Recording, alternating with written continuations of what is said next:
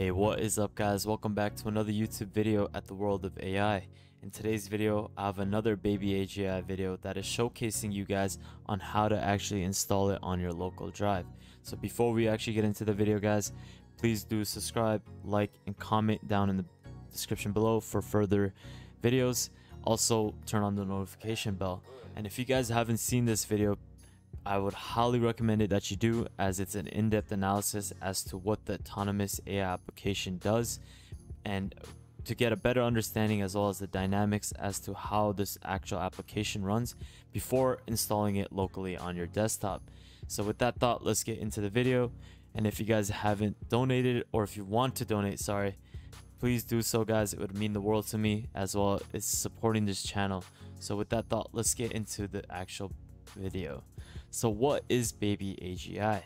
So BabyAGI is an open source platform that allows researchers to train and evaluate various AI agents in a simulated environment. The platform is designed to facilitate research in various fields, including reinforcement learning, language learning, as well as cognitive development. One of the notable features of BabyAGI is the use of a simplified environment and language. The platform is inspired by cognitive development of human infants and is designed to test how well AI agents can learn as well as perform complex tasks in a limited as well as a simplified environment. The AI-powered task management system is actually built using Python and leverages OpenAI as well as Pinecone's APIs as an example of how BabyAGI's platform can be used to create intelligent agents. This system is designed to create, prioritize, and execute tasks based on predefined objectives and the results of previous tasks. This is absolutely amazing, and it's a great step in the forward to an AGI. The natural language processing capabilities of OpenAI are used to generate new tasks that align with the objectives, while Pinecone is used to store and retrieve task results for context. This pared-down version of task-driven autonomous agent showcases that potential of AI-powered task management systems and how they can be used to automate tasks in intelligent and effective manners. In terms of how it works, it first pulls the first task from the task list. It sends the task to an execution agent, which uses the OpenAI's API to complete the task based on the context. Thirdly, it enriches the results and stores in the Pinecone. And fourth, it creates a list of tasks to execute the actual process or the objective of the prompt that you use. And now I'm going to be showing you guys how to actually use it. So first things first guys, you want to open up your command prompt. You want to run it as your administrator. Now, once you have done that, I want you guys to install Python. This is important for this, so make sure you install it for your processor. And another thing that you want to install is Visual Studio Code, as you're going to be using this to edit the code. Once you have done that, go on to the GitHub link. By the way, I'll leave all the links in the description below, so please go check it out. Now, I want you to go in the GitHub link, and I want you to first copy this code. Obviously, you can just copy it from here, but you want to copy the repository. And once you have done that, you want to go into command prompt and you want to paste it and click enter, and it'll start copying the files from the GitHub.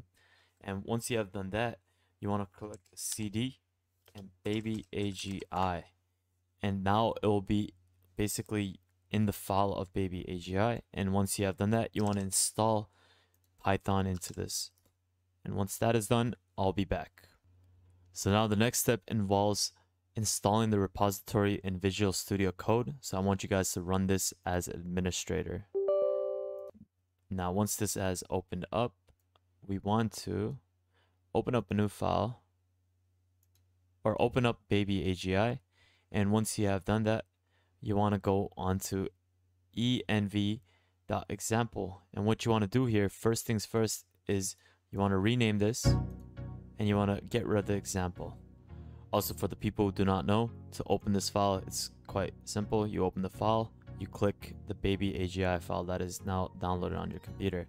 And once you have rechanged this, you want to go into the next step. And basically, this is where we're going to be putting the OpenAPI key as well as changing some of the requirements. Now obviously if you have GPT-4, you can input it over here by changing it to GPT-4.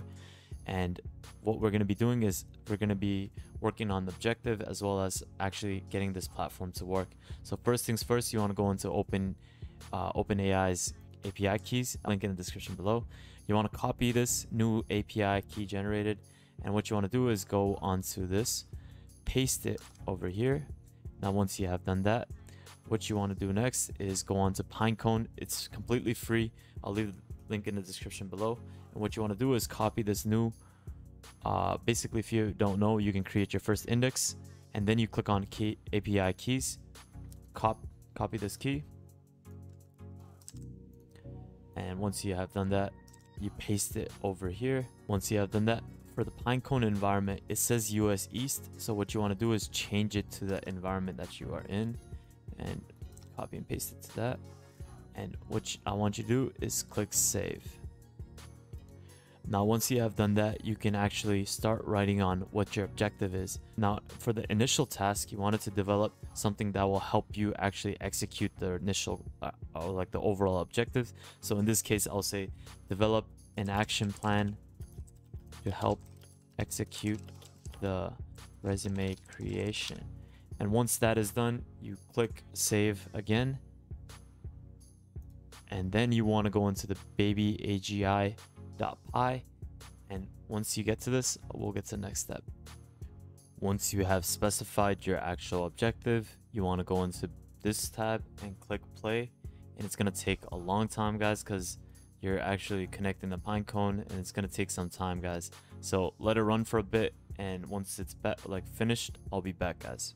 So now that Pinecone is actually initialized, we're able to see that it's starting to develop the task. Obviously for me, I don't have an actual paid plan with Pinecone at the moment, so it's not going to be able to formulate everything, which is saying you exceeded your current quota. So you guys got to remember that this is going to be very extensive on Pinecone, as it's going to be very heavy usage based. So you got to be making sure that you have all these requirements set before actually executing these creations. But that's basically a gist of actually how to actually install it on your local desktop, guys. As you can see, it's ready to basically work. You just got to make sure that you're able to have a lot of backing to basically have it working or have it functional. And that's just gist of today's video, guys. So I hope you enjoyed this video. I hope it was very informative. If you want me to improve on certain things, please let me know. If you want me to work on anything else, any type of AI application, I'm willing to do so. So thank you so much for watching, guys. Please subscribe, and I'll leave all the links down in the description below. Peace out, fellas.